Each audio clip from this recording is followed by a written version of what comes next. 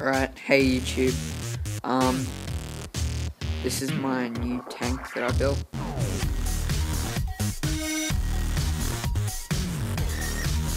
It's got the glass sliders. I put a vent in the back. It's made of melamine. It's 3 foot by 3 foot long, 2 foot deep, and 2 foot high.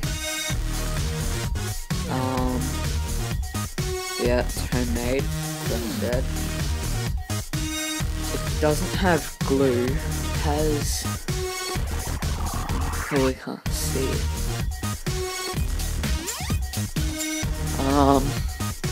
It has dowels in it. Don't know if you can see it. They're that black thing. That's a dowel. It's holding it all together. I'm probably gonna put a coastal carbon pipe in it,